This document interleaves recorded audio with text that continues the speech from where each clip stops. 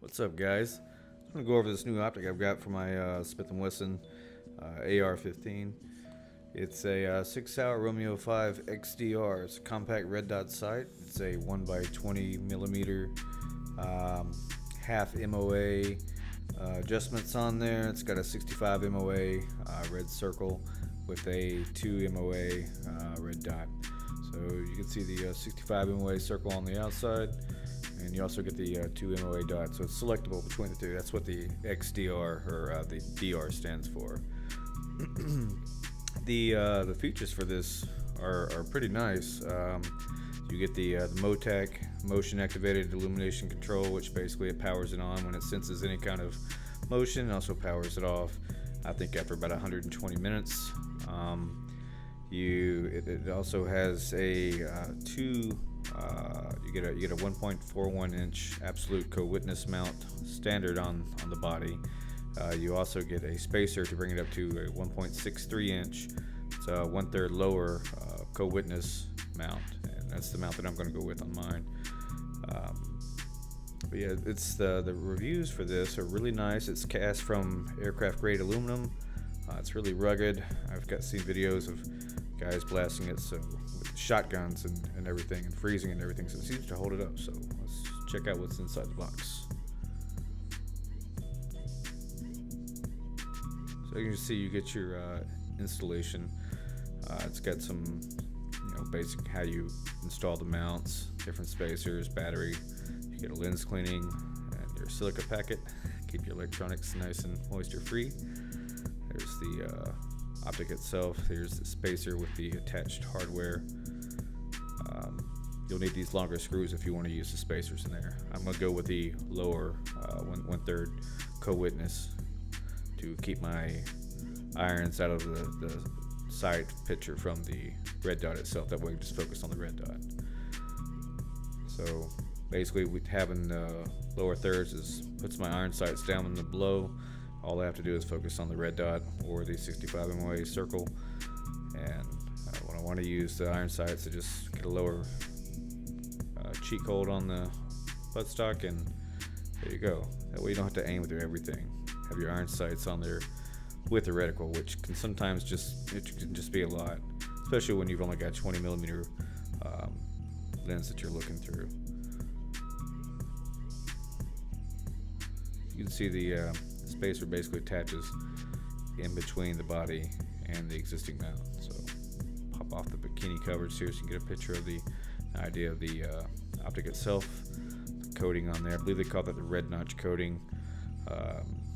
It's good light transmission, and it's really clear sight picture. It's kind of hard to pick up through looking through the back of the camera, but I've looked at it outside and it's really nice. I don't see any kind of fisheye or anything, which you shouldn't, one thing I did like about the X and the XDR is the flush mount turret on there. On the original Romeo 5, it had caps that you would take off the caps, and you flip the cap upside down and you turn the turret. Those could be potential snag points. And I was also looking to the Spark AR, or Vortex Spark AR, and I liked it a lot. It was a really tough choice between this and that optic, but I did like the AAA battery on there. You can find those things everywhere, and you get about the same on this particular one. You get 50,000 hours on this optic because of the MOTAC technology on there. So that's just as much as a C2050, 2032, or whatever that battery is, but a more common battery, AAA battery.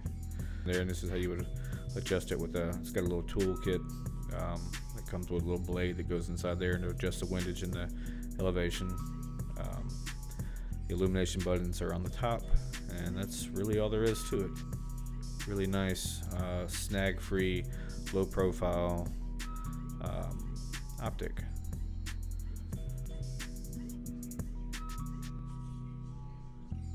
So also included in here is a AAA battery. It does come with it, and this is a little tool that comes with a Torx 10, and on the other end is your optic, turret adjustment.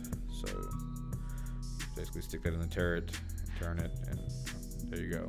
should set it one time, and this optic's going to live on my rifle, so should be a set it and forget it kind of thing. Let's get this thing mounted up. So this is a spacer, and the extended screws that come with it, the Torx 10 screws that come with it, with medium Loctite already ready to go, so you don't have to worry about that. I did not have a torque wrench with me to measure this small of torque application, so I have to get one, but I'm just going to loosely fit these for now. Well, fairly loose, you know, still snug, but not torqued down, just so I can get a see how it mounts on the rifle. Put the spacer in there. So here I'll set up the camera, and I'll try to get as best I can to kind of focus in on the reticle. Obviously the autofocus can't focus in on something that intense, so I have to manually focus in there, but you can see this is the 2 MOA dot, and then I'll change it here. Once you see the 65 MOA circle with 2 MOA dot in the middle, I'll change this to the 65 MOA circle. Let me try to refocus here on. There you go.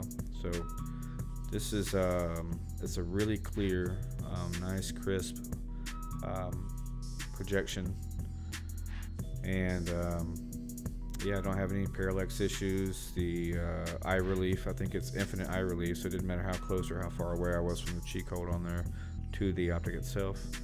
You can see the different adjustment settings on there. You can see it's very intense. The camera doesn't really pick it up. I could go down even lower for the night vision, but the camera would have such a hard time even picking that up. It is installed on the rifle, and I gotta say, it looks really nice. I really like the design, the shape of this optic, and you can see that basically the lower thirds with the spacer on there puts the irons, you know, in the lower third, looking through here. And I'll get some camera angles from the rear to kind of give you an idea of that.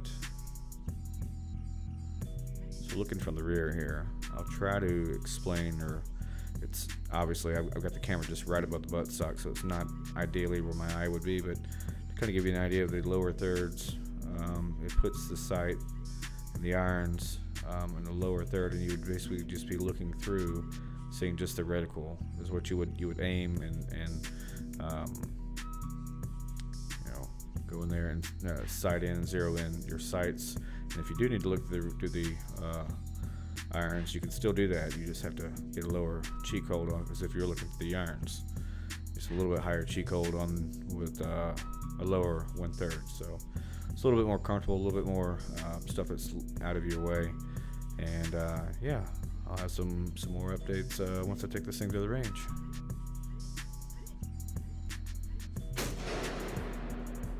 So here I am at the indoor range, and I gotta say, this red dot's really nice. I was able to adjust the lighting on there to account for various ranges and lighting conditions, and just zero in the sight right here, 25 yards.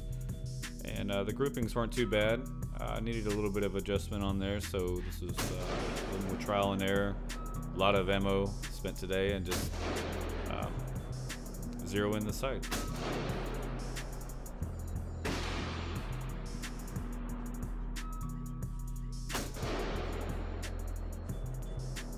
I did both supported and freestanding.